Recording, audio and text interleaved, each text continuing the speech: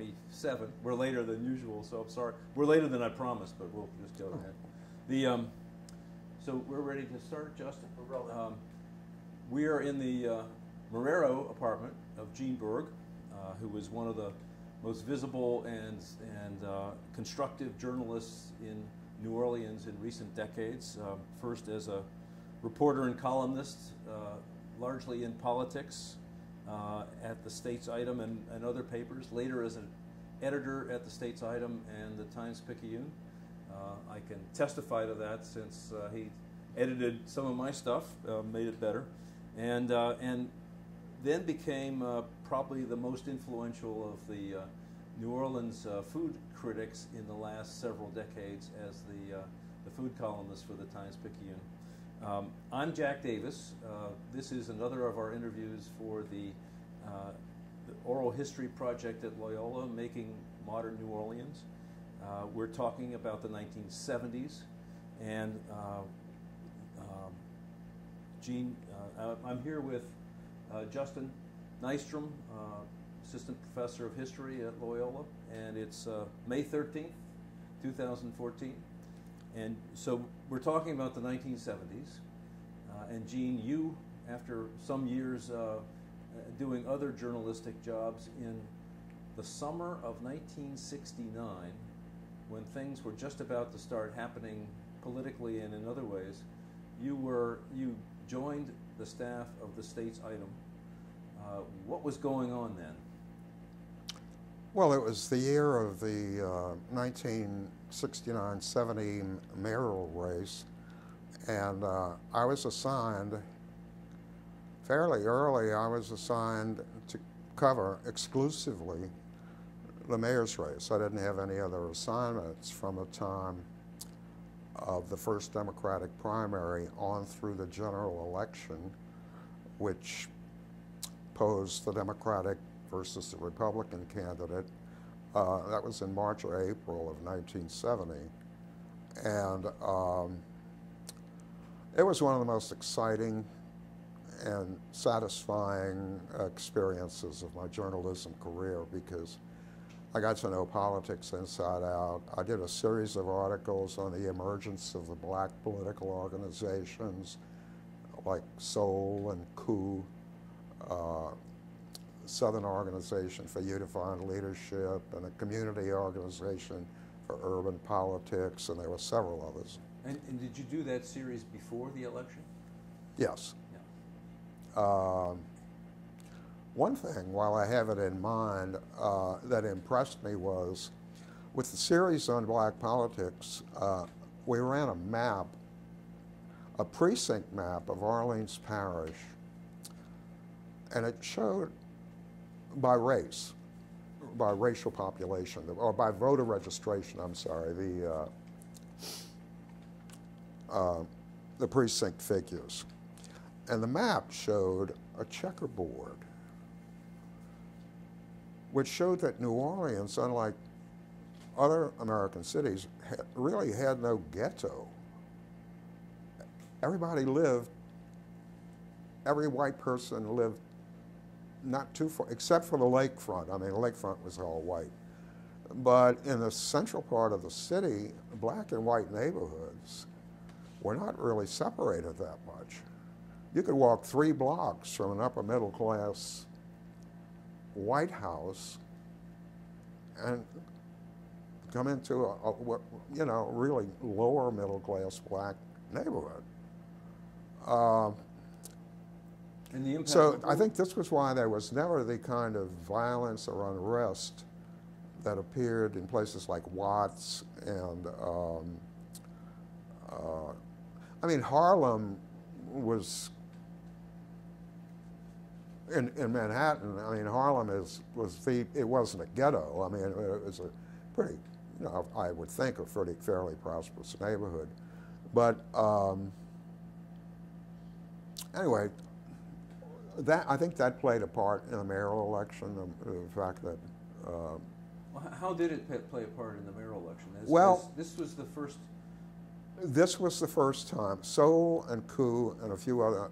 Bold was another one. Black organization for Leadership development. Leadership development, right. Precisely. Jim Singleton. Those were the first organizations that really had an effect. They were, most, if not all, were based in the 7th Ward, which was the Creole, the Black Creole ward in the city, as you know. And anyway, that was part of the background of the 1969 election. And why did you decide? I mean, this was a portion of the electorate, the black electorate in New Orleans had not been particularly decisive in previous elections for mayor or anything else. Why did you all at the States-Item decide to write about that then? Well, because of the emergence of the powerful black political organizations. You could see it coming, or was it already? Had they already influenced anything yet? Yeah, the influence. Well, everybody told me when I started covering the mayor's race. Everybody told me that in past elections, mayoral elections, and I would assume other municipal elections, the black population was bought out by the white candidates. And the 1969 election may be the first one where it didn't work. From what I was told, Jimmy Fitzmaurice paid off all the neighborhood ward leaders and neighborhood leaders or whatever. Jimmy Fitzmaurice, who was a leading candidate in this election. Sorry? Jimmy Fitzmaurice, who was a leading candidate in this. He was number 2, yeah. And in the 1969 primaries, the blacks took all the money from Jimmy Fitzmaurice and voted for Moon Landrieu.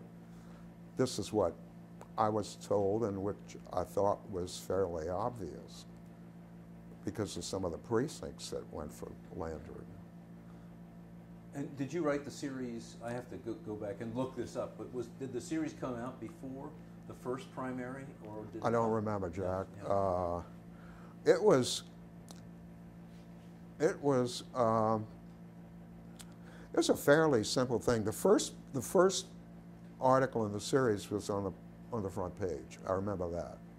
I'm sure you'll find them in the clippings library. Do you have access to the clippings library? Yeah. You'll find them in the clippings library. I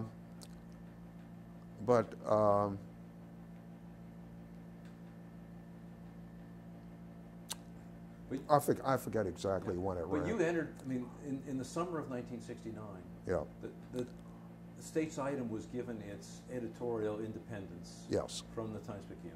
Yes. And it was free to go out and cover things as the editors, Walter Cowan and Charlie Ferguson, saw fit. Right.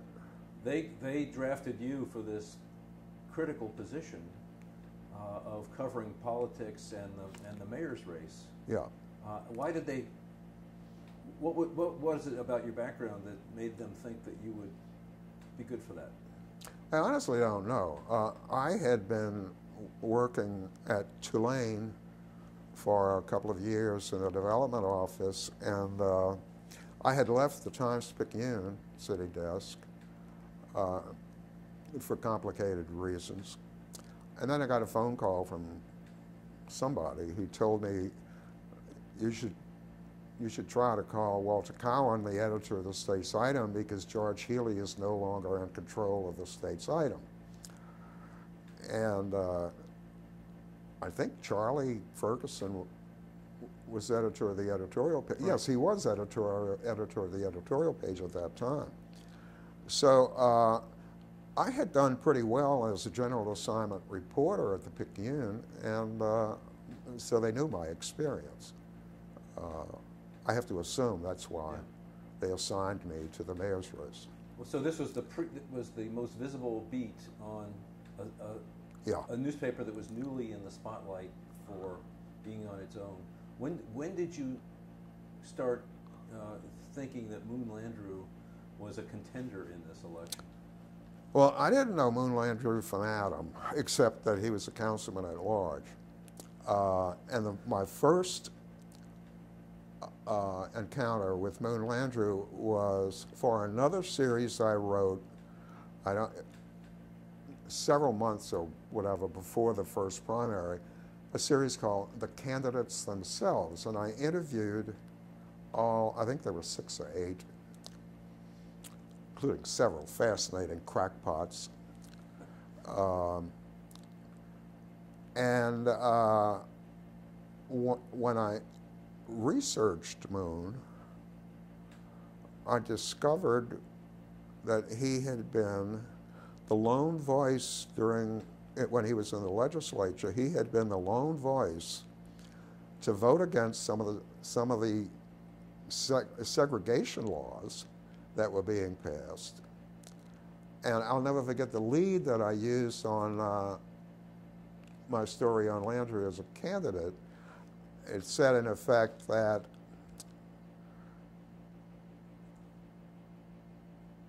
after Moon Landrieu voted against these laws, he was staring into his political grave, because I figured, everybody figured he would never get reelected, but he did get reelected. And so 10 years after that, or 9 years, he's running for mayor. Did you think he had the capability of winning that? Well, the more I got into covering the race, yeah. I think it was obvious from the beginning that he and Jimmy Fitzmaurice were the 2 most prominent candidates. They were Landrieu, Fitzmaurice, William Gust, whose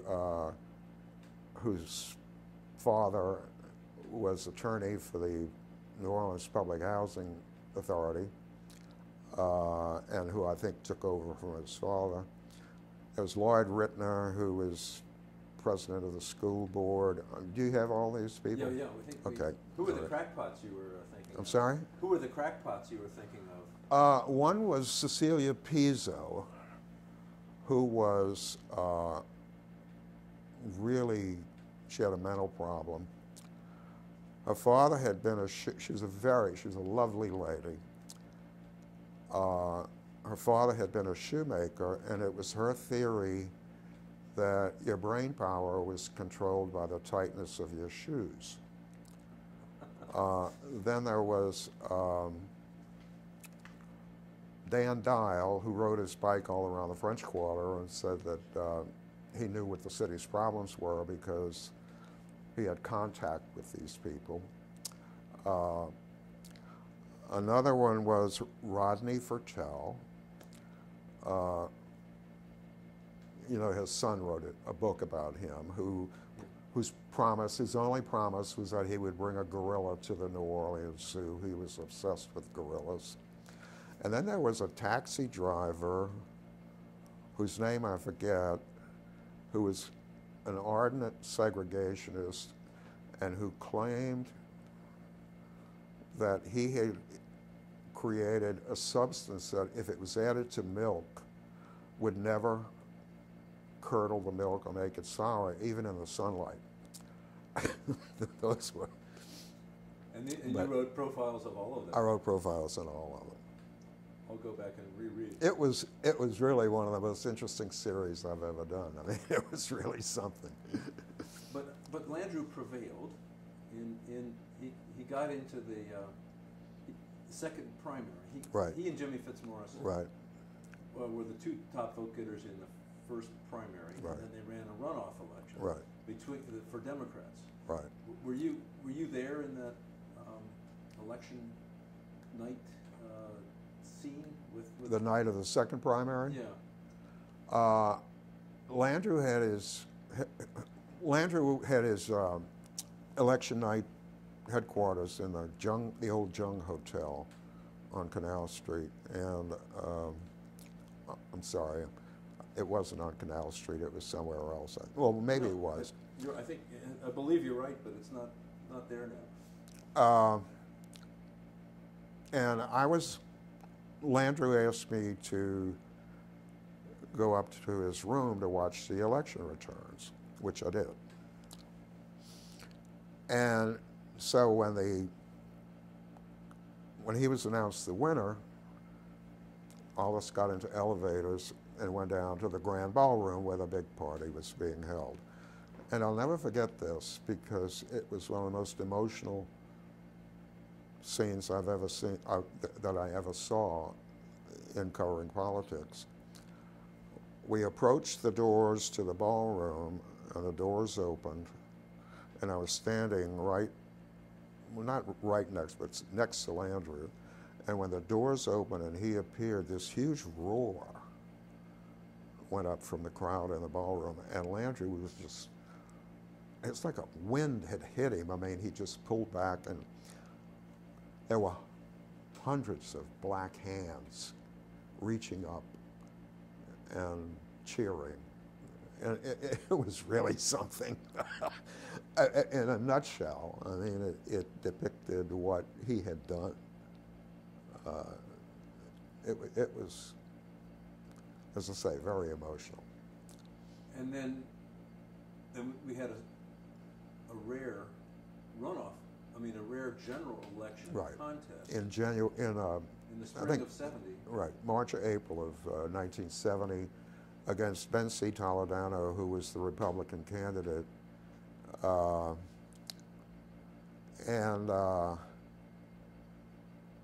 Toledano got 40% in the general election, and was bragging about it because he was the first Republican who had ever gotten a significant vote in Louisiana anywhere up to that time. Toledano, if my memory serves me right, Toledano did not conduct what I would call an intense campaign because there were just not that many Republicans in New Orleans. I'll never forget one thing. Ben C. was something of an aristocrat. And he once told me, we can't have Moon Landrieu as mayor of New Orleans. Verna Landrieu would be first lady. And he really looked down on on Moon Landrieu's wife for some reason, I don't know. What was the reason? But I have no idea. I didn't ask him. I just assumed it was because he thought she wasn't proper enough to be the first lady of New Orleans. Did it have anything to do with her Italian background? Did he? I would assume so. Well, she came from a successful family. She was not just part of the New Orleans social establishment. No, she was a very bright, charming lady, I think. But I can't recall very much about Ben C.'s campaign because there wasn't that much going on. Did the fact that they had to run a general election did it slow down the Landrieu administration from getting started? Instead of preparing a transition after the runoff, the Democratic runoff, he had. That's a good question. I'm not sure I know the answer. One other thing I remember about the second primary was the morning after. I called Moon Landrieu and asked him if I could go to City Hall and interview him, and also to shoot a picture of his family. So I went to his house and we shot a picture of his family, and then he said, why don't you ride up to City Hall with me? And I said, okay, fine. So we went to City Hall and we walked into the lobby, and here was Jimmy Comiskey, who was in his 60s, I think more like his 70s, who had been the power in the center of New Orleans, the political power in the center of New Orleans, and who had violently opposed Landrieu and had worked for Jimmy Fitzmaurice. So here are these two dominating figures in the city's political factions. And Jim Comiskey said, congratulations, Mr. Mayor, and Landrieu went up and they talked for a couple of minutes, and it was something remarkable to see. the change, you know, in personal terms, to see the change that had happened, a sea change. Yeah. It was a sea change. So do you think Landrieu won in spite of the traditional white political powers, the regular Democratic organization, and he didn't reestablish his own organization the way his predecessors had? No. This was the first election where public relations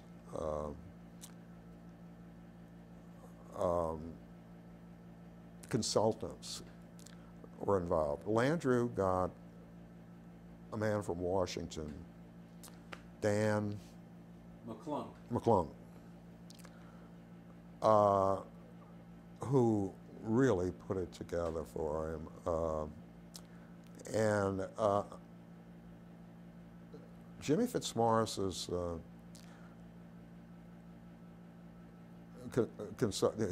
his consultant, the consultant he hired was Henry. He was a long-time political consultant who was extremely capable. But I think, who can say whether McClung was better than, I can't think of his name. But it had a lot to do with Landrieu's election, I think. I mean, you know, the colors they chose, the advertising they used, it was revolutionary for New Orleans. And you covered, did you start covering City Hall and then as a yes. I had a column called City Hall Report, which I had for 3 or 4 years. And what was it like then in City Hall right after the election of Moon Landrieu? It was even more exciting than the campaign, I guess. In what way? Well, Nixon was president, and he had gotten past Congress the Model Cities program, which, as you know, was a very large program to help improve the urban character of the country. And Landrieu used the Model Cities program to bring into City Hall people like Sherman Copeland,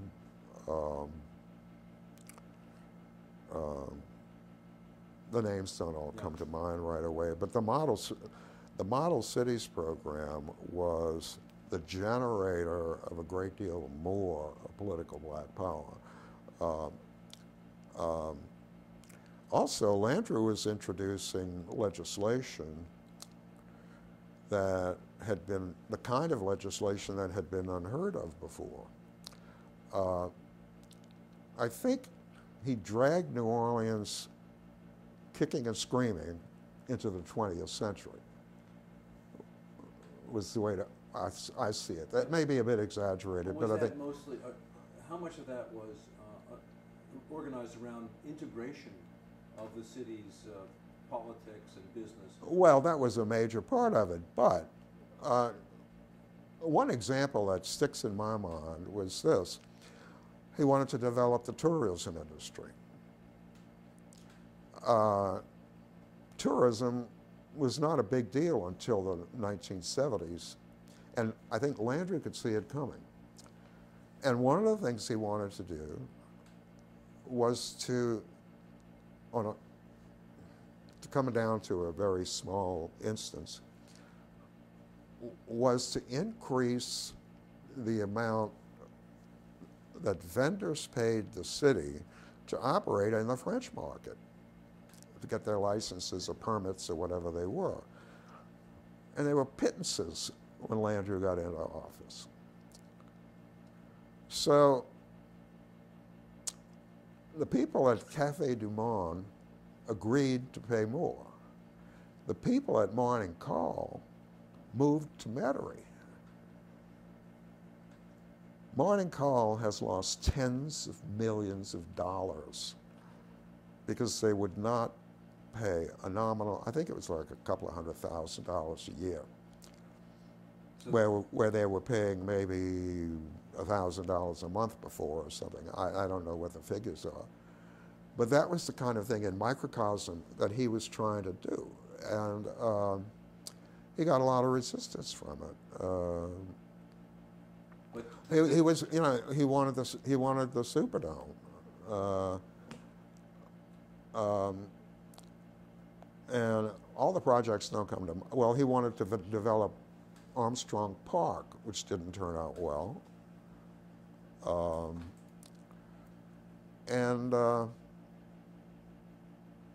I forget all the, you would actually know more about these details than I do, but anyway. Well, I got there a couple of years after you were already writing all this stuff. Yeah. But, let's talk about just integration for one thing. In the Model Cities program, gave him the opportunity to hire more people Right. using these federal funds, and he was able to, aside from the fact that this, you know, he was able to find talent, whether it was African, you know, he was able to find talent, whether it was black or white or whatever. Yes, yes. My impression, I mean, I walked into City Hall for the first time in 1972, Mm-hmm. and I was impressed with this was a group of bright people in the mayor's office. Oh, yes. Oh, yes. I mean, but you saw, was that the same as before, or did he change it together? Oh, he changed it drastically. I mean, he hired people like Mary Zervigon and I can't think of all the names like right now, Gagliano, and there was this think tank of young, intellectually aggressive people, young people, who were just there to come up with ideas and make recommendations to him. They produced all kinds, I mean, just all sorts of new ideas for him. And one thing before I forget, when Landrieu was the councilman at large, he was the only one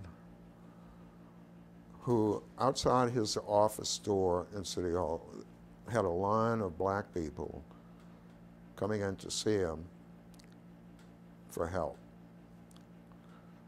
These were the only, he was the only man who ever helped black people in City Hall. In his role as councilman at large. And I think it's something that came both from within as well as from his political instincts. But anyway, no, he had this think tank, and they would come up with ideas.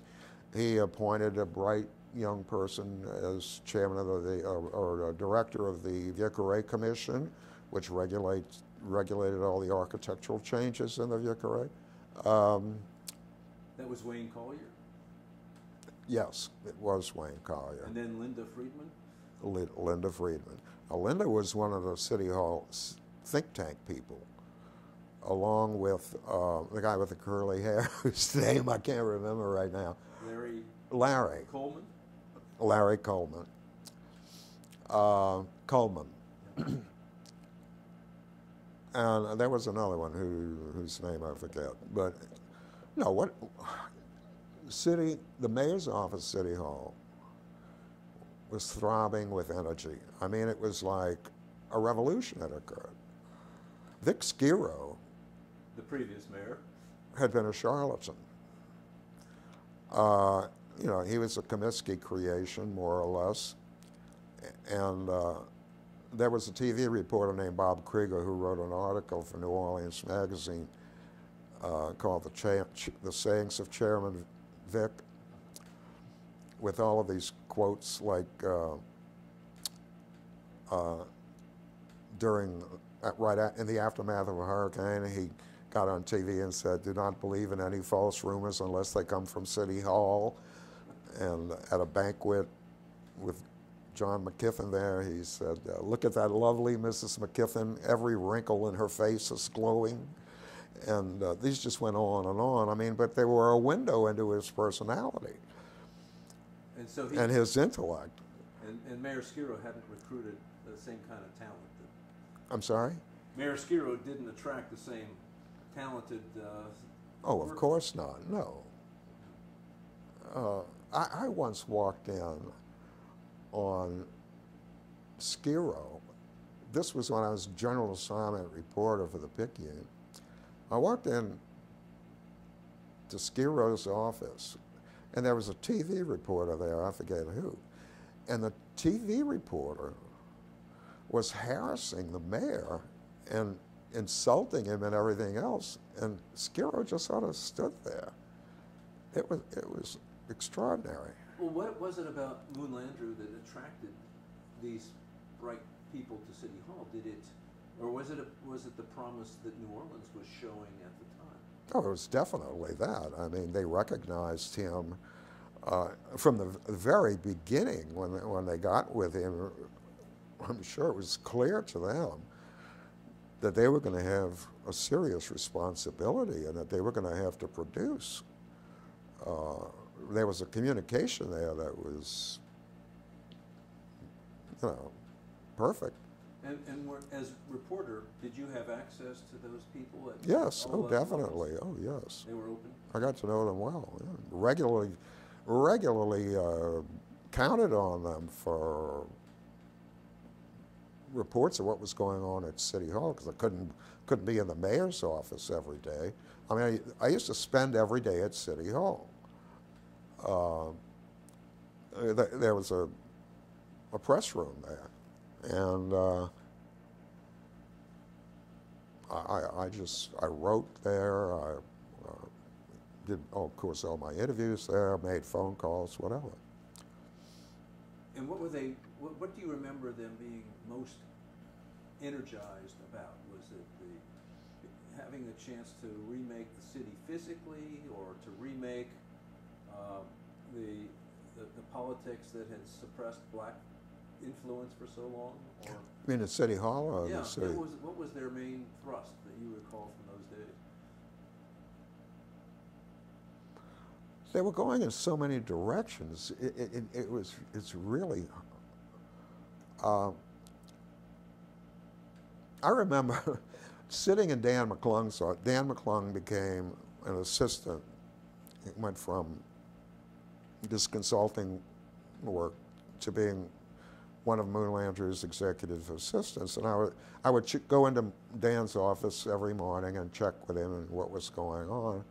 And one morning I was interviewing him, and there was this young black man, sitting in a chair off to the side.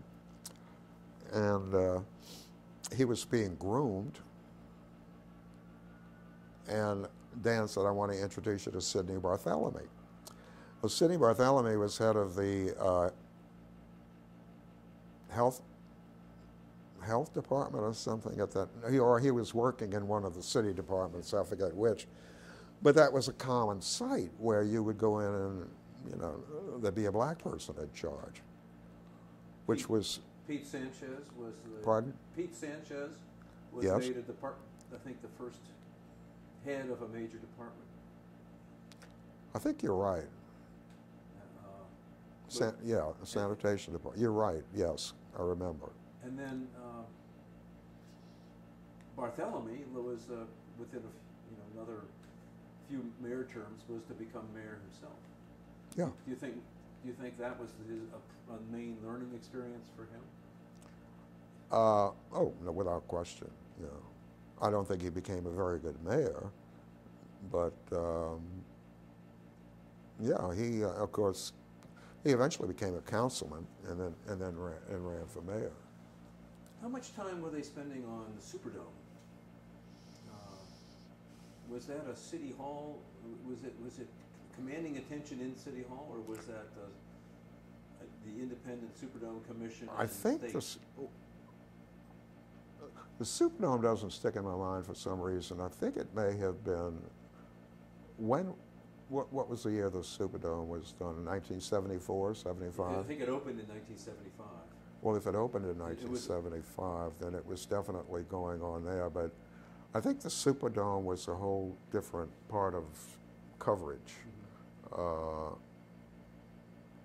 Once it became a fait accompli, City Hall was not really that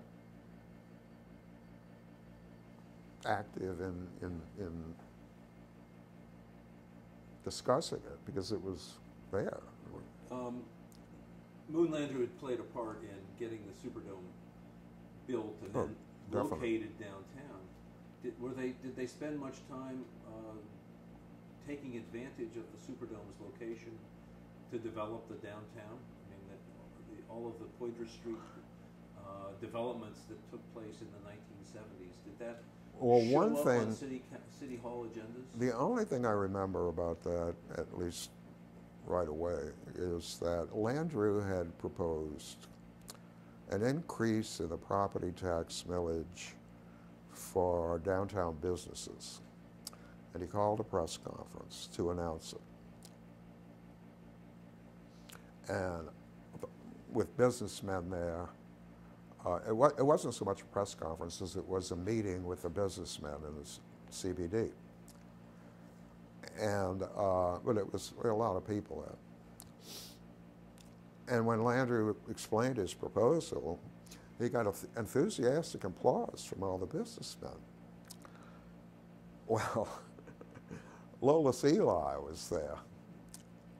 And I saw Lolis and I said, "What do you think, Lolis? Isn't this exciting?" He said, "Man, this is BS. They're all applauding him, but they're not going to come across with the money." And sure enough, he was right. And how did they avoid coming up with the money? Pardon? How did they avoid coming up with the money after that enthusiastic? I don't remember the details, but I assume it was proposed and it was voted down because of their opposition. Were they? Was it evident in the beginning of the Landrieu administration that the New Orleans economy was looking pretty bright? I mean, the 1970s, as it turned out, was a boom time especially in oil, to a certain extent, yes, in port, and as you said, the start of a more active tourist industry. Did they see this coming, and did that raise the spirits in City Hall? I would think so. I think they had to get a sense of satisfaction from some of the things that they were accomplishing, plus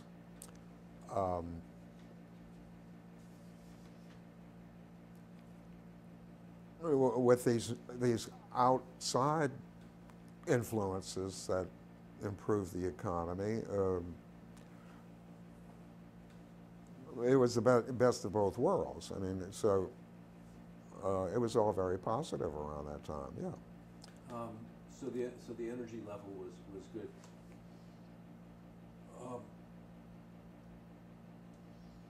How long did you cover City Hall? You said 3 or 4 years. 4 years, and then I became an editorial writer. I'm trying to remember what was going on in that last year. One thing I remember while I was covering City Hall was this: Moon Landrieu appointed Clay Shaw head of the French Market Corporation. This was after Garrison's trial, charging him with the plot to assassinate John Kennedy. I'll never forget seeing Clay Shaw at this press conference that was called to announce his appointment. I mean, he was a new man. And it was a guy who died a couple of 3 years later, I think. But he was kind of a symbol of what Landrieu knew, that he was a man who was head of the International Trade Mart, one of the most influential businessmen in New Orleans. And he had been treated like dirt. In the prosecution by Garrison. Right.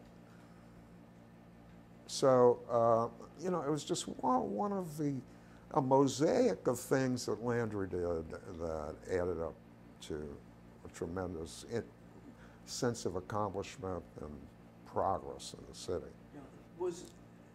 How did New Orleans politicians deal with the Clay Shaw prosecution and Jim Garrison's, as it turns out, crazy case? Did that show up in the mayor's race in 1970? No. No. Were people embarrassed by the Shaw prosecution? It wasn't an issue in the mayor's race. No, at least I can't remember that it was. If it was a minor issue, I would think. And what was Moon Landrieu's motivation in appointing Clay Shaw to the French Market Corporation head? He never told me, but I would assume it was because of his experience as director of the International Trade Mart, and maybe only peripherally because of the Garrison prosecution. Was it a chance for redemption? I mean, a chance for definitely. Clay Shaw to come back yes. into the spotlight? I mean, that was the whole thrust of the column I wrote after that press conference, that here was the reemergence of a major New Orleans figure after a ludicrous criminal prosecution. I think you once told me about an incident involving Clay Shaw and Jim Garrison in one of Ella Brennan's restaurants. Yes. Ella Brennan. Can you remind me about that? Ella Brennan, this was at Brennan's restaurant on Royal Street in sometime in the 1960s, I guess.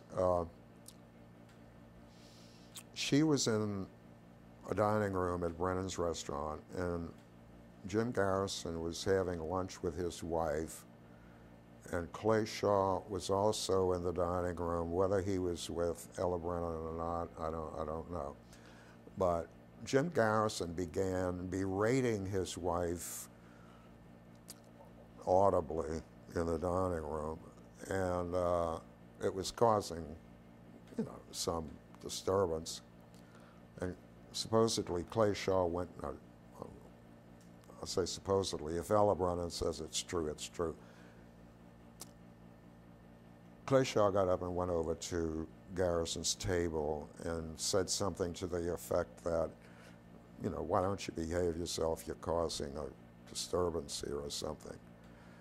And the result of that is that there was some speculation that this sparked the idea in Garrison's mind to prosecute Shaw on ridiculous evidence. And this incident, did it happen? It happened after the assassination of Kennedy. Right. And Garrison was DA then. Right. Interesting. He was a very strange figure in a lot of ways. After you came back as an editorial writer, what were you writing? What were the main things the States-Item was supporting at that time? Well, first of all, they were or I say they, I guess you could say we were anti-Vietnam, anti-Nixon. It was a liberal newspaper. And it was my understanding that the Newhouse family, which owned both the States-Item and the Picayune, gave the States-Item license to express editorial opinions completely different from the Picayune's. I've never heard of that done before in an American newspaper. And Charles Ferguson, who very capably ran that editorial department,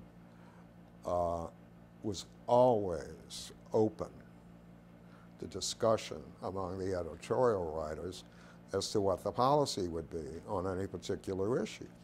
But everybody seemed to be in agreement in most cases. I was not present in the year that the States-Item endorsed McGovern against Nixon. But it was Ferguson can either affirm or deny this. It was my understanding that the strong belief by the other editorial writers that the States-Item should not put its name on Richard Nixon's candidacy was the ultimate reason the Picayune, the States-Item endorsed Nixon. In the meantime, well, also during this period, during the Nixon, or later, during the Nixon impeachment, the States-Item was running these editorials damning Nixon for all this, and the Times-Picayune was running front page editorials by the publisher defending Nixon, even at the time that the Congressional Committee, Impeachment Committee members were abandoning him. The Republicans on the committee were abandoning Nixon, and the Times-Picayune was still fighting for it, which is an indication of how far apart the States-Item and the Picayune were. Did you have the same chasm on local issues, city hall issues? Yes, oh, definitely. What was the States-Item pushing at that time, editorially? Armstrong Park, for one thing, but I don't know if the Picayune was for or against it. It's hard to come up with specific issues after all these years, but... well, let me ask you about, at the end of the Landrieu years, Dutch Morial yes. becomes mayor. Yes. How did things change in terms of city government and what you were covering? I don't think things changed radically. I don't remember Morial as a blazing force for change. He was not a fan of Moon Landrieu's politically, but a brilliant man. I remember as a general assignment reporter, Nightside, when Dutch Morial was president of the New Orleans chapter of the NAACP. And I went to a meeting on Dryde Street. This was at night of the membership.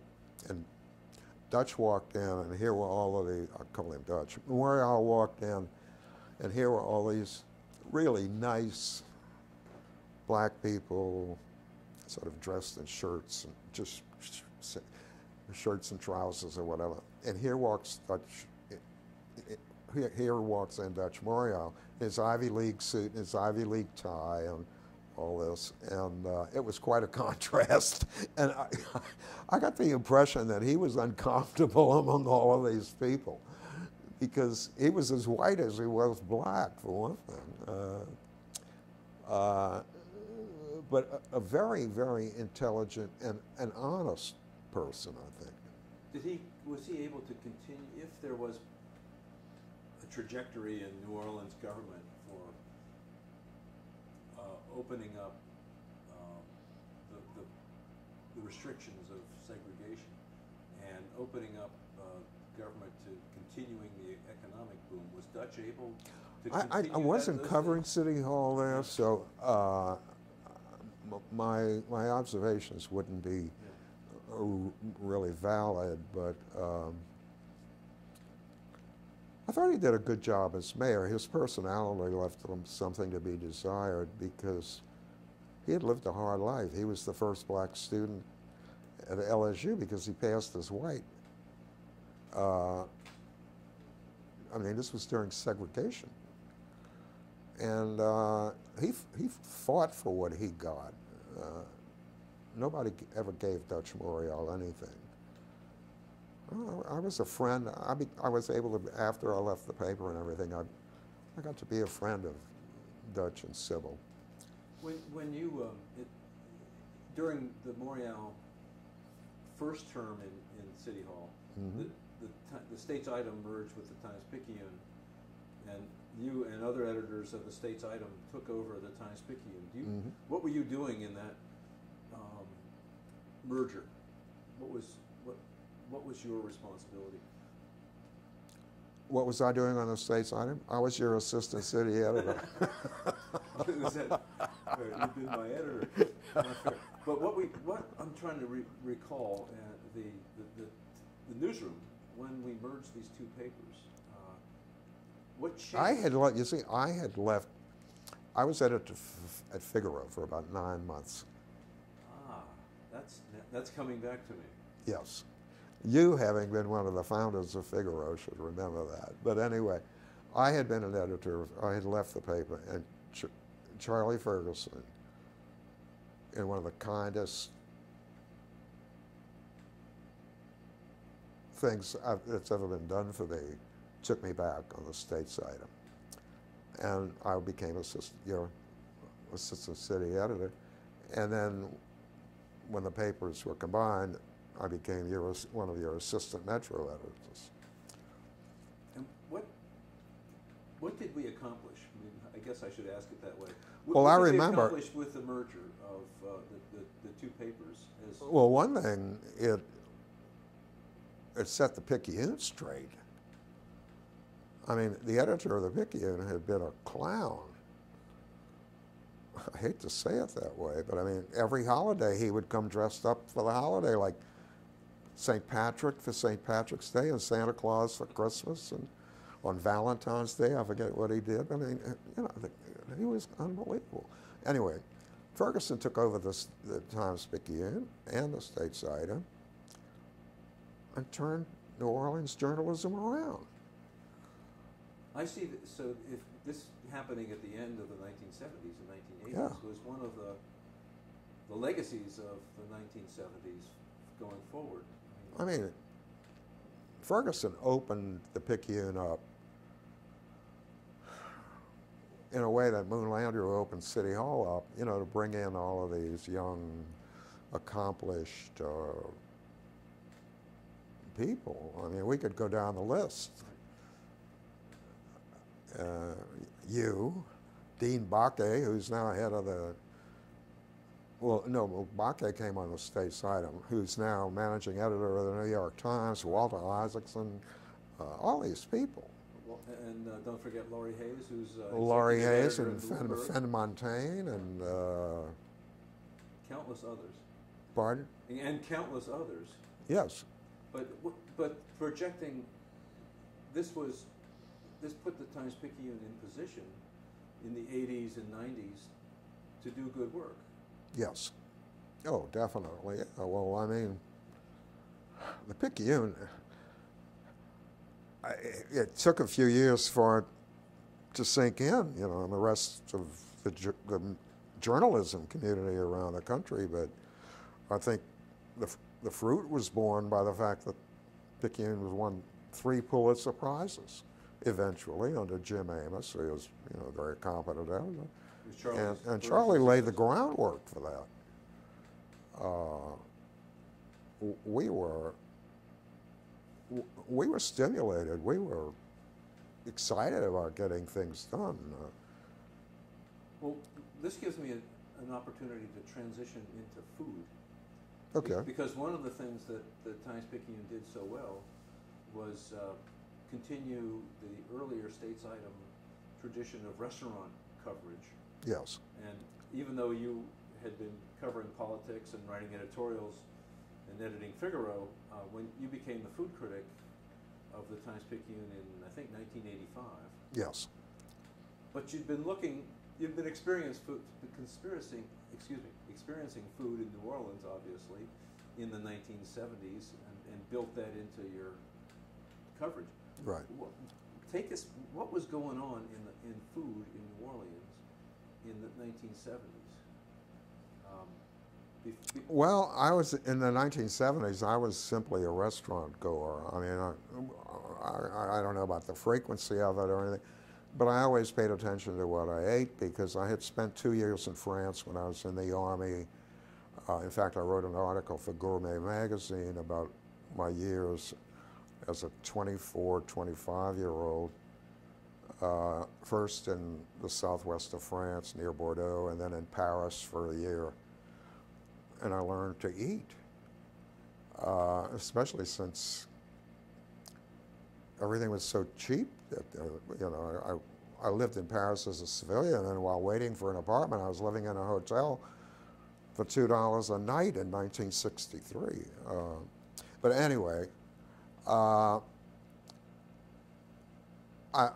mother was a wonderful cook, and I always liked food, and I think I learned, when I was in France, I learned how to eat, how to really eat.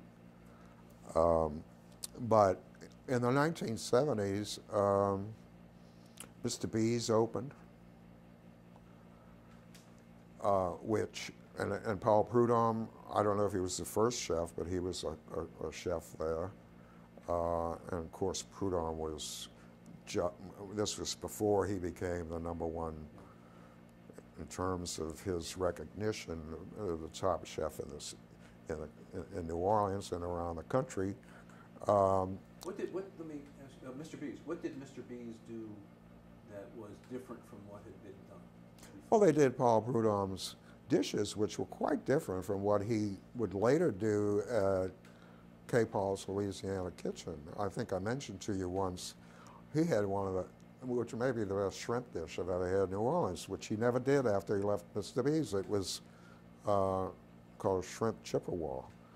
And it was simply this incredible shrimp broth with a big piece of toasted New Orleans French bread in the middle of it with these wonderfully cooked shrimp. I forget exactly how he cooked them. But Mr. B's was to become the first restaurant to feature grilled fish. The fish were a big deal at Mr. B's eventually, and it had some terrific chefs. Who hired Paul Prudhomme for Mr. B's? Probably Ella Brennan from Commander's, because Prudhomme was working at Commander's Palace around the same time. And what did she see in him that she couldn't get in other chefs? You'd have to ask her that, but she tells me, and I think I've recounted this story to you before, when Paul Prudhomme was at Commander's Palace before he opened his own place, there was a German-born chef there, sort of classic continental chef, and there was Prudhomme, and Ella Brennan, the way the story goes, as she told me, was talking in her office to the two of them, and she just said, suppose we're out on a riverbank or on the bank of a lake or whatever, and we catch a fish. How would you cook it? And I don't know what the German guy said, but Paul Prudhomme said he would put it in a black cast iron skillet, get it red hot, cover it with spices, and char it on one side, and char it on the other side. It became blackened redfish. And I remember when I was covering restaurants, I got Nation's Restaurant News, which is a weekly newspaper covering the industry. And I remember a headline on a story inside Nation's Restaurant News which says, "We'll blacken anything," says restaurateur. I mean, it was the biggest thing going on in the country in those days. It was amazing. Of course, it was all terrible, but people were going for it. So the blackened redfish took place sometime in the 1970s. Yeah. But But I don't think, well, when did Prudhomme open Louisiana Kitchen? I think 1979.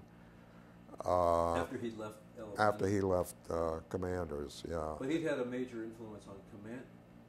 Oh, definitely. Oh, yeah. I mean, he was doing eventually he was doing all the menus. I remember I first saw on the menu at Commanders the word debris, which means scrapings, meat scrapings, and so forth. And he really jazzed up that commander's menu. No, Ella Brennan gave him his start, but he ran with that ball something incredible. And so you, as in the 1970s, as more a consumer of food and a discriminating eater, right. What else was going on? The Richard Collins, I looked in my copy of Richard Collins' Underground Gourmet, and its copyright date is 1970. Collin was the first, am I correct in this, the first restaurant critic in New Orleans? Yes, without question. And can you describe the impact of that? Were people paying attention? Oh, it was the hottest thing in the city. It never had, I mean, here's per capita, the greatest restaurant interest in the country, and there was no restaurant reviewer. Of course, restaurant reviewing was something completely new. Craig Claiborne started it at the New York Times. But when Collins' paperback restaurant guide, before he came to the States-Item, when that restaurant guide was published, it was the hottest thing going in the city. And it's, you know, Ferguson, Charles Ferguson, the editor, admitted that, you know, he hired him because of the popularity of this book, although he credits his wife Jane for having suggested it. The Underground Gourmet was published by Simon & Schuster, a series of books that were published around the country, and Collin wrote the one about New Orleans. But Collin was a big circulation booster for the States-Item. He, especially for the lanyard section, which is the entertainment section, tabloid section that was inserted in the paper. No, he was a big deal. And what impact did he have on the kind of restaurants New Orleans had? He probably stimulated a lot of popular interest in restaurant going that might not have been there before. I mean, it had to have a tremendous impact because of the interest that was in the column. Did we get a greater diversity of cuisines as partly as a result of that? Was he having a wider variety of things to cover? I would think that it had some effect, although the expansion of the types of restaurant cuisine came after Collin. I mean, ethnic restaurants were very few, aside from Mexican and Italian and maybe one or two others, when Collin was reviewing. The new exotic culinary traditions didn't come through until, I would say, the early to mid-'80s. They started popping up more around 1985 when I started reviewing restaurants. But one of the things you sent me was about the arrival of Tom Cowman in 1977. Yes. To Jonathan's, to Marty's. Restaurant Jonathan, yeah. No, Upper Line. Jonathan and Upper Line. I'm sorry, Jonathan and Marty's, yes. And then Upper Line. Did he, what impact, and were there other people like him coming to town? Well, Jonathan was the chicest place in town. It was an Art Deco restaurant owned by an architect and his partner, and the architect designed the whole restaurant, which was spectacular. I mean, it was, The decor was extraordinary in terms of art. It was the most beautiful art Deco restaurant I've ever. I mean, I've seen pictures, nothing compared with Jonathan. Anyway, they were open for about 6 months when they needed a new chef. And Tom Cowman, who was originally from Columbus, Ohio, but he had restaurants in Manhattan and Long Island. Or he cooked at restaurants in Manhattan and Long Island. And a friend of his in New Orleans convinced him to come and take the job at Jonathan. Well, among the in-the-know crowd, Jonathan was flying high, something incredible. And this was in 1978, 79, so forth. Cowman's repertoire was international. He had spent, he was a self-taught cook, but he had spent a year in France. He had made frequent trips to Mexico and the Caribbean, and he had an eclectic menu, everything from Barbados rum and trifle to duckling with orange sauce. And then he got into the New Orleans repertoire and produced some incredible variations on traditional New Orleans dishes. But at Jonathan, his first dishes were, you know, really more northeastern than southern. And if you wanted to be seen with the in crowd, you went to Jonathan. That's the way it was. Well, by the time he got to Upper Line with the owner, Joanne Clevenger, he had adopted a lot of local stuff. Yes, I mean, he did remoulades, he did, they don't all come to mind right now, but I was no longer reviewing restaurants at that time, and, oh, well, this was before, I should say, before I was reviewing restaurants. Tom and I had mutual friends in New Orleans, and he got to be one of my very best friends, and, you know, I can't be completely objective about Tom, but. Well, in this period of the 70s, New Orleans people got more aware of what New Orleans food had been all along, weren't they? I mean, in addition to the outside influences introduced by people like Tom Cowman, the Collins, Richard and Reno Collins, did a cookbook called the New Orleans Cookbook, in which they taught people how to. Well, it was Rima's cookbook, really. I mean, Tom was the taster. His obituary. Richard was, Dick was the taster.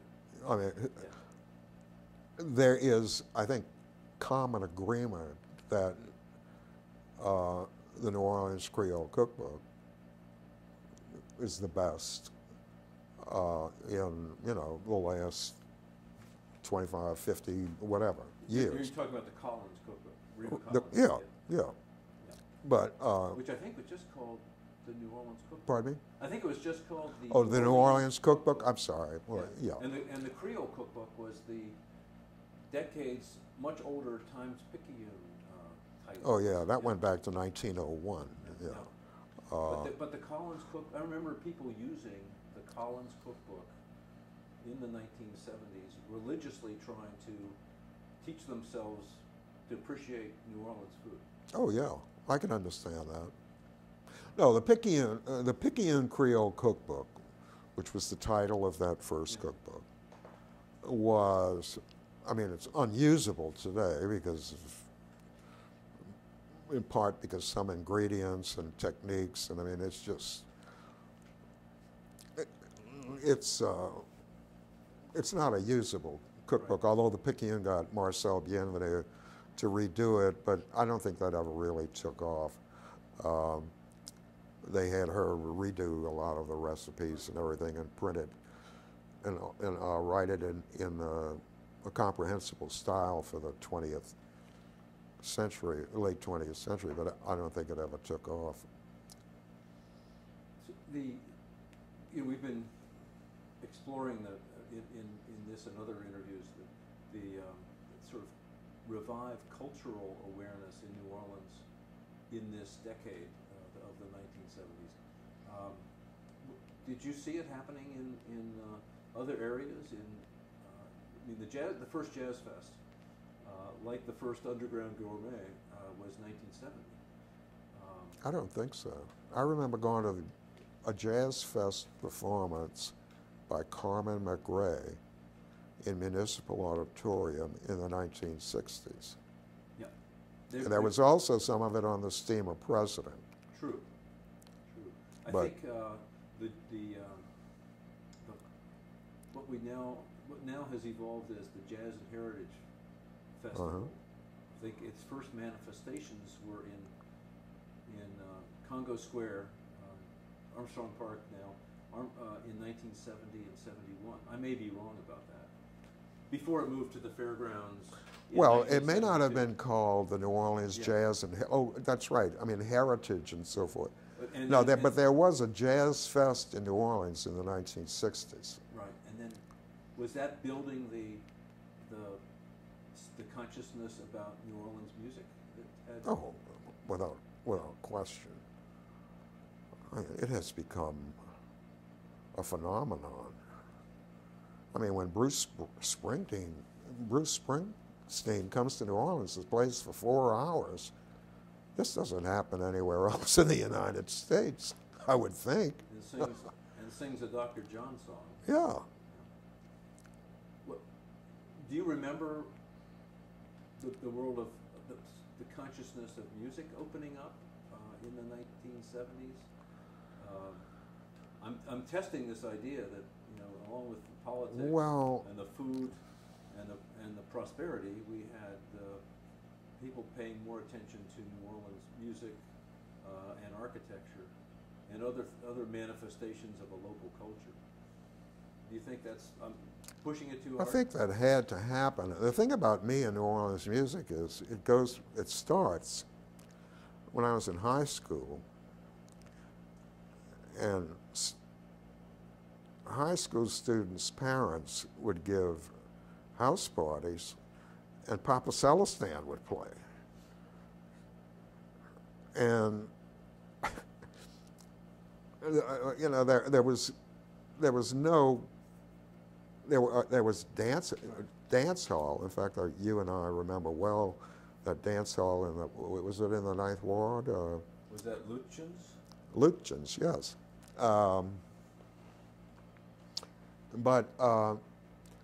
New Orleans, like everything else in New Orleans, New Orleans music progressed along with the consciousness of New Orleans music around the country. It progressed more and more. For you, where did you go to high school, and where did De you La live? Salle. De La Salle. Catholic high Uptown. school. And you lived. Where were your house parties? Were there Uptown. And so Papa Celestin and sort of traditional New Orleans jazz was already in your head. Yeah. But there are all these new people who are. Am I wrong in this? New people discovering it in later years. Not so much in New Orleans. Well, you mean New Orleanians? Well, people outside New Orleans too. Yeah. Well, no. When Preservation Hall opened, that you know more than I do when that was. But early 1960s. Yeah. When Preservation Hall opened,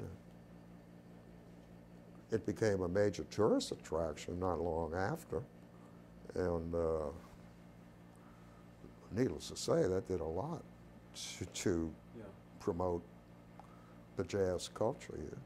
When you were growing up and going to high school, was there as much consciousness about New Orleans having a distinct culture, food, music, architecture, as they're developed later?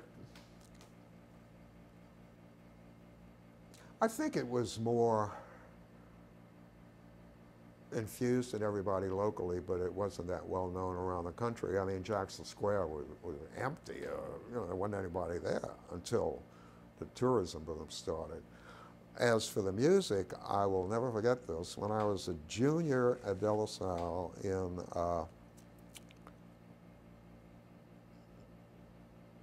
1957. No, wait a minute. I started 1958. Everybody was talking about this new a rock and roll record called Hearts of Stone. And nobody ever talked about jazz. I mean, you know, it was just not what you listen to. You listen to pop music. And I'll never forget, that was the first rock and roll song I ever heard of. Hearts of Stone by, I can't remember who. Was it a New Orleans No, record? no. The national culture? There was a lot of New Orleans rock and roll, of course. The people who have the grocery store in St. Philip and Dumaine in the Quarter, whatever that. Matassa. Cosmo Matassa was recording all this stuff here in New Orleans, all this rhythm and blues, which developed into rock and roll. So you had the Ernie Cato records and Lee Dorsey and other groups, but they had kind of faded from consciousness by the time the 70s rolled around, and then they, as I recall, in the 70s, partly as a result of Jazz Fest, partly as a result of Quint Davis and Allison Minor bringing people like Professor Longhair back. Right. It had a revival. Is that? I remember the first Jazz Fest I went to at the fairgrounds. There was a black singer, piano player, a man, playing some terrific music. And there were like 5 people standing in front of him, listening to him. That was the first Jazz Fest at the fairgrounds. It grew like a tornado. I mean, it was just unreal. But one thing I wanted to mention also, when I started hearing a lot of rock and roll, it was not known as rock and roll. I think the term rock and roll came from a song by a rhythm and blues artist who, his name I don't remember, but he sang a song called The 60-Minute Man. And the lyrics, some of the lyrics were, now, if your man don't treat you right, come up and see old Dan. He'll rock 'em, roll 'em all night long. That's the 60-minute man. I've never forgotten was that. this a New Orleans lyric? I don't know if he was New Orleans or not, but it was something else. Anyway, we're getting off track. Well, no, but when you went to Jazz Fest in probably 1972, and that could have been. Is that the first one at the fairgrounds? Yeah. That's when I went. I mean, it could have been James Booker. Oh yeah. Well, I'm sure. I can't remember in all. In subsequent years, would have had a crowd of tens of thousands. I can't remember all the artists, but. Right. Let me turn to Justin to see additional questions. Do you want to take a pause? Yeah, pause, please. Yeah. I see the red light. We're good. So, you grew up on the West Bank. Yeah. Okay, so you're pretty familiar with life out here. I moved into the city when I was 19. Okay. And I went to high school in the city. But you would occasionally visit the West Bank over your time in New Orleans. Yeah. The thing is, when I was 13, I started at De La Salle, and I more or less abandoned the West Bank at the age of 13 because all my friends and everything were in the city. And then I went to Tulane. Right. And at 19, I had my own apartment. Right. I got my first job at the Picayune in the library, of all places. I was interviewed by the editor, George Healy, and he said, "How fast can you type?" And I said, 60 words a minute, Mr. Healy. And he said, "Well, go down to personnel and talk to Mrs. Michel." That's how I got in the newspaper business. And then I became assistant financial editor, and then went in the Army and came back and became a reporter. Anyway, that's another story. So, you want to talk about the West Bank? A little bit, and then specifically in the context of restaurants. The Underground Gourmet always put Le Rousse restaurant as one of the top restaurants in the city. Oh, yeah, it was. What made it such a great restaurant? Warren LaRousse used to go to France, and he developed a lot of French techniques, and he sort of creolized a few of them. I don't think his food was as good. I don't think it would have flown as high in France as it did in New Orleans, but he created some, especially seafood dishes. And there were a lot of really good restaurants on the West Bank in those days because the oil industry was doing really well, and you had a lot of business people going to lunch and dinner there and everything. And when the oil business collapsed, everything, you had steakhouses, you had a German restaurant, you had LaRousse, you had, I don't know, I can't remember them all, but you had maybe 8 or 10 really top-rate restaurants. Oh, there was a real French place on the West Bank run by a native Frenchman, who's, I can't remember his name or the name of the place, but that was the only period I know of that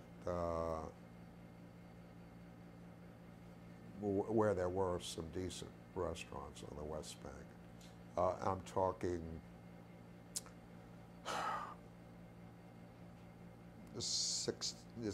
I'm talking maybe the 70s. Because there was Willie Cohn's Chalet, which I reviewed when and had been a long-established restaurant. LaRousse, which had been a long-established, when I was reviewing in the 80s, LaRousse had been long, well-established. Del Frisco's Steakhouse, which was, some people said, better than Ruth's Chris, and they opened in Dallas and made a fortune.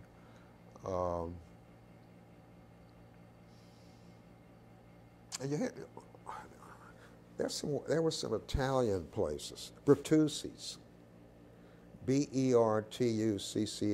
Have you heard of the Bertucci's? They had a wonderful restaurant on 4th Street in Harvey, right next to the, well, right near the bridge, the Harvey Canal Bridge. It was terrific. And there's a strong Sicilian population on the West Bank, as you know, I'm sure. And the Bertucci's had a wonderful restaurant. Established it in the early early to mid 1920s. When did things really just start shrinking on the West Bank? When did the optimism fade from the oil? With the oil bust. Do you remember what year LaRousse went out? I wish I could. I think it was in the 80s.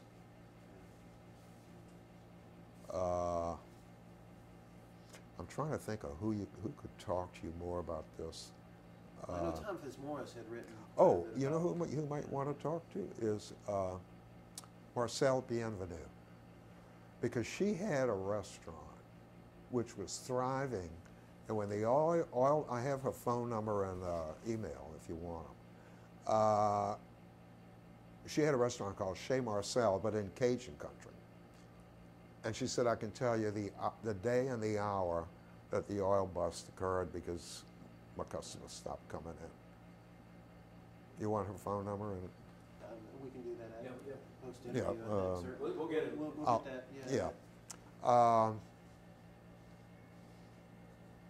But my dad had a lumber business in Harvey, not just a few hundred, or maybe an eighth of a mile from the Harvey Canal.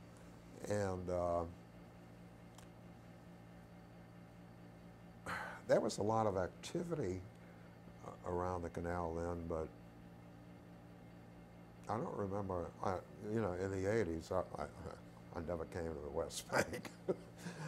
So I really didn't know what happened at that point. But there were some good restaurants here. There's nothing left, absolutely nothing. Have you read Tom Fitzmaurice's book, that Hungry Town book? He had written, came out a couple I'm sorry, years. my ear. Tom Fitzmaurice's book, that Hungry Town book that he came out with about 2 or 3 years ago. Have you seen No. that? No. One of the things he mentions in that book is how Mr. B's represented something different, and Cape Paul's represented something different, and sort of a way of dining. Not just, but they were casual restaurants. And of course, this is going on other parts of the country. Do you see it that way? No. I have no respect for Tom Fitzmaurice. I mean, I'll be perfectly frank with you. He lies. He lies even when he doesn't have to lie. I remember once, I haven't heard his show in years, but I was listening to this program, and somebody called up and said, "Oh, I read somewhere about a French dessert, called clafouti, C-L-A-F-O-U-T-I." He says, "Oh, clafouti, that was popular outside of London and England. Clafouti is a French dessert from the southwest of France, but he just makes this stuff up."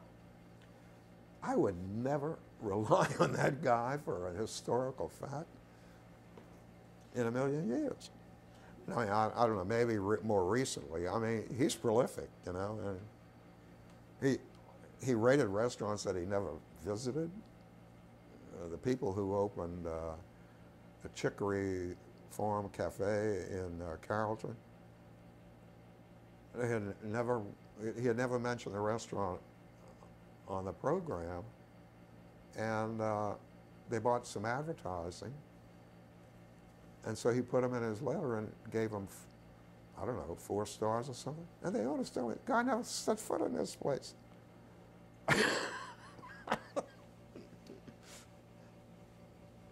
Where does he get the money? He claims he pays for every single meal he gets. That's $15,000, $20,000, $30,000 a year we're talking about. Anyway. Yeah.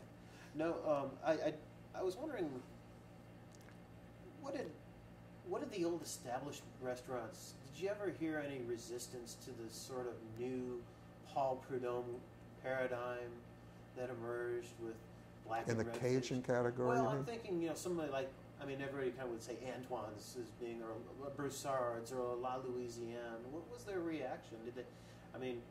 Was there any resistance to this style of cooking? A lot of people. I remember before Cape Paul's became famous, I lived in the quarter. I used to go there. And it was, you know, you'd walk in and you'd sit down and eat, and it was cheap. Cheap as dirt. I got some of the grittiest potatoes I've ever had in my life when I ate there once, but that's all right. Repeat the question. I'm sorry. Did any of the sort of Grand Dame restaurants kind of resent this new style of cooking? I think they resented the fact that he was making a lot of money. I don't think, I mean, there was nothing they could do about his popularity. A lot of, you know, there's a streak in New Orleans where people resent success. Smart asses who make a lot of money, you know, you're doing something. And I think there was a certain amount of that for Paul Prudhomme, because he came from nowhere, and he's a Cajun, and, you know, all this kind of stuff. But there's no question that he changed New Orleans cooking. I mean, Frank Brightson is a variation on the Paul Prudhomme theme. He's one of the most brilliant chefs in the city. His Oysters Rockefeller soup is a hell of a lot better than Oysters Rockefeller. So there was definitely, there still is definitely a strong Prudhomme streak in certain ways in New Orleans, I think, in New Orleans food, yeah. Do you think Paul Prudhomme has a sense of how influential he was?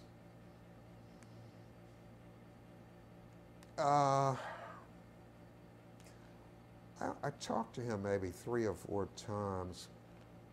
He just impressed me as a sort of unprepossessing Cajun boy. I mean, he never really pushed himself on people or anything that I know of. He's a very simple person.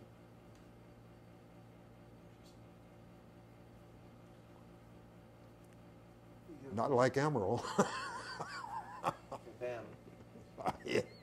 Well, Emeril followed Prudhomme Yeah. at Commanders. Right.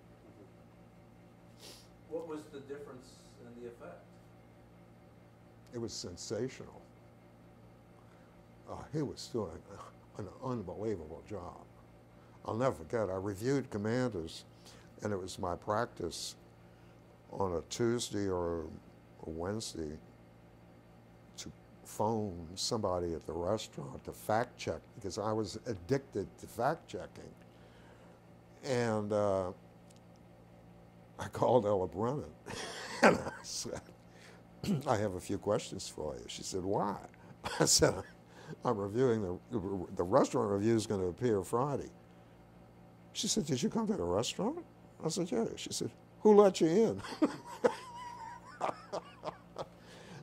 But no, there's no question that Prudhomme, and as far as Emeril goes, his food was revolutionary. I mean, and Ella told me she had gotten an application from him, or somebody had recommended him to her, and so she started making phone calls to restaurants to people that knew his work, and she said they all told her he can't cook, but she hired him anyway. Were they trying to keep her from stealing him away? I guess so. Gene, one of the articles you sent me recently mentioned that Al Copeland launched the first Popeyes Yes. in Araby Yeah. in 1972. Yeah. What does that I'll tell you how, I still remember this. I was on I was writing editor. It was right when they brought in what we were calling cold type. And I forget what year that was.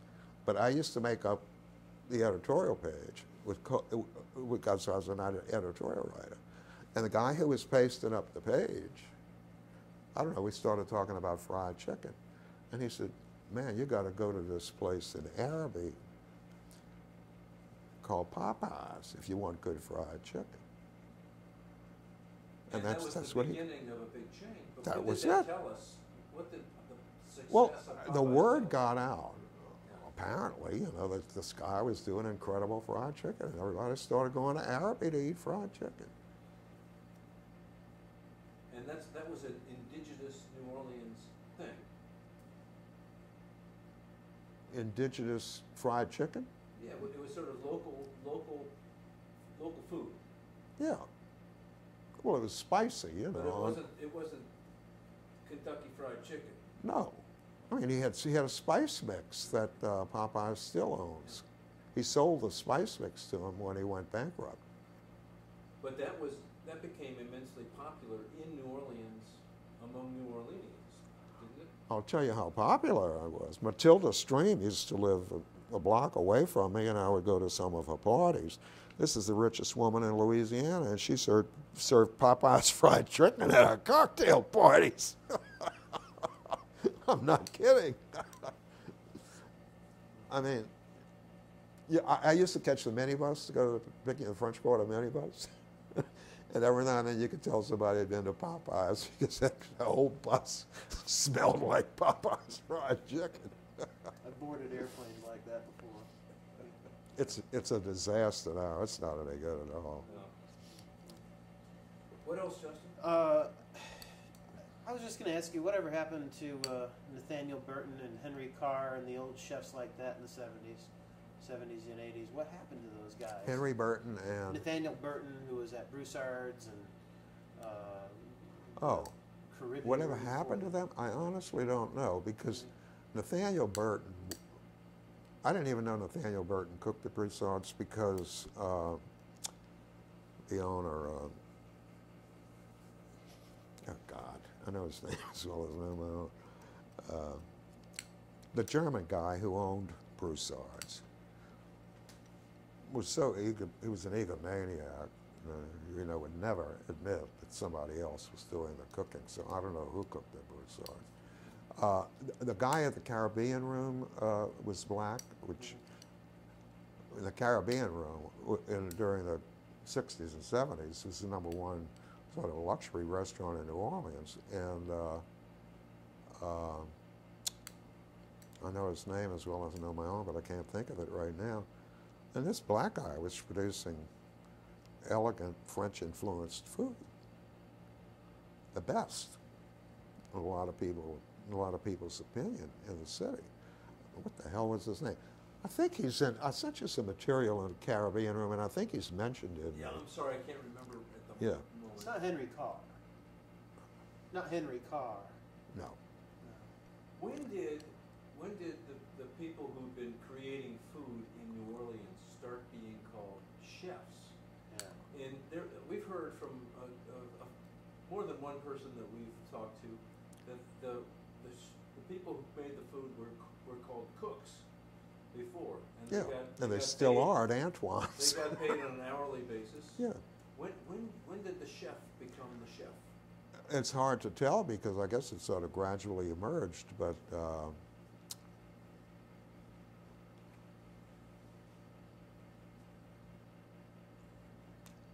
I don't know. Did Richard Collin focus on the... I don't think it had anything to do with Richard Collin.